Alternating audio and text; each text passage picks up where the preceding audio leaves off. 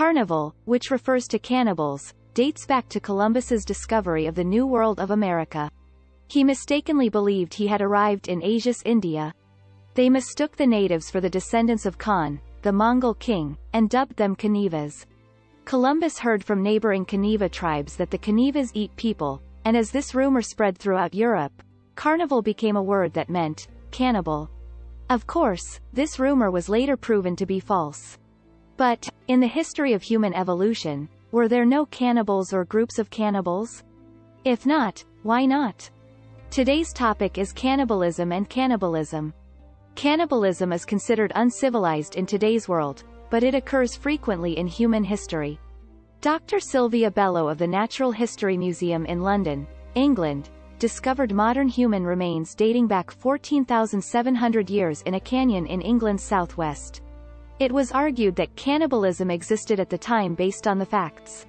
She might be thinking, there must have been cannibalism since ancient times, but cannibalism was quite recent, even in the 1150s. Their dung fossils were discovered in the southwestern region of Colorado, USA, near the remains of Indians. Dr. Richard Malla discovered the myoglobin protein in human muscles in this dung fossil and published a paper titled Biochemical Evidence of Cannibalism in Nature in 2000. Announced by Furthermore, in 2013, a map depicting cannibalism in Jamestown, where Europeans settled in the United States in the early 17th century, was discovered. Dr. Doug Osley, an anthropologist, stated after discovering the horribly mangled skull of a 14-year-old girl at the Jamestown site. These marks show that people dug out the flesh for food, punctured the bones, and extracted the brains, he explained. According to documents describing the situation in Jamestown in 1609, food was completely depleted at the time, and immigrants ate dogs and cats, as well as rats and snakes and even shoe leather. People who couldn't bear the hunger dug up the graves and ate the dead who were buried there. Cannibalism appeared in the 20th century as well. To survive after Flight 571 in Uruguay crashed in the Andes Mountains in 1972, survivors ate the bodies of their dead colleagues. Can we conclude from the stories above that cannibals existed in the history of human evolution? According to Asian paleoanthropologist Professor Lee Sang-hee, while cannibalism can occur for funeral rites, extreme situations, and socio-cultural reasons, there has never been a group of cannibals who eat people for nutrition in the history of human evolution. That's because cannibalism is extremely detrimental to survival evolutionarily. The first reason why cannibalism is harmful is straightforward. It is because hunting people with similar physical and intellectual abilities is several times more difficult than hunting rabbits or deer. It takes far less energy to hunt other animals than it does to hunt your own kind.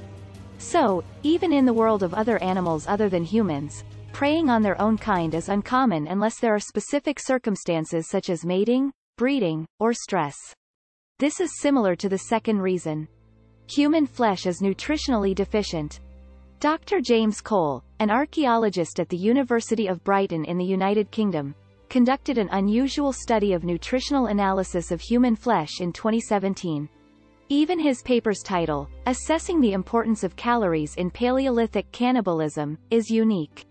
The thighs are 13,350 kilocalories, the upper arm is 7,450 kilocalories, the lower leg is 1,660 kilocalories, the heart is 650 kilocalories, the liver is 2,570 kilocalories, the kidneys are 380 kilocalories, the lungs are 1,600 kilocalories, the large and small intestines are 1,260, the skin is 10,280 kilocalories, and the brain and spinal cord are 2,700 kilocalories, according to the thesis. It is estimated to be between 120,000 and 140,000 kcal. Some might call it a calorie-laden burger. However, Dr. James Paul said, one human flesh is only enough to sustain 25 men for half a day, while the same number of people can survive for 2 months with just one mammoth with 3.6 million kilocalories of muscle. Dr. Cole argued that no group in the history of human evolution would have routinely practiced cannibalism for nutritional supplementation, and that the majority of cannibalism found in fossils was for social and cultural reasons such as religion or funeral rites. Finally, disease is the most serious disadvantage of cannibalism. Within the same species, viruses, bacteria, and parasites are much easier to infect. A virus in a bat, for example, requires a certain amount of mutation in the viral gene to infect a human, but humans are infected immediately even if the virus does not mutate. In other words, preying on the same species quickly leads to disease infection. This is the subject of an intriguing study. Dr. Milland of India had experiment participants smell the excrement of 13 mammals, including humans, pigs, and cows, and then determined which excrement odor was the most objectionable. The end result was truly amazing. Unsurprisingly, humans are the most repulsed by the smell of human feces. Pig feces were the second most disgusting, as they shared various parasites with humans, and feces from animals with fewer parasites that infect humans, such as cows, were less disgusting. As a result, evolutionary biologists. Because excreta contain the most parasitic organisms that can infect humans, humans instinctively find the smell of human excrement the most repulsive, explaining why they avoid disease infection. Even if this is true for excrement, eating meat from the same species, such as brains or muscles, increases the risk of disease infection, and as a result, cannibal groups that routinely practice cannibalism struggle to survive in the natural world. There is an example of such cannibalism resulting in disease. The Kuru disease astounded many people in the 1950s. A primitive tribe known as the Four lived in Papua New Guinea, and in the 1950s, a strange disease spread throughout the tribe. People suffering from this disease are unable to stand due to loosened muscles, are unable to eat, shiver violently, and eventually die of pneumonia. At the time, people named this disease Kuru, which means the body trembles, and it primarily affected women. Many medical scientists attempted to discover the cause of this disease at the time, but they were unsuccessful. Then, in 1957, Daniel Gajdasak, an American pediatrician, discovered that this disease was caused by cannibalism. When a person died at the time, the four people severed the dead person's hands and feet, removed the brain and organs, and held a bizarre funeral in which the men ate the flesh and the women mostly ate the brain and organs.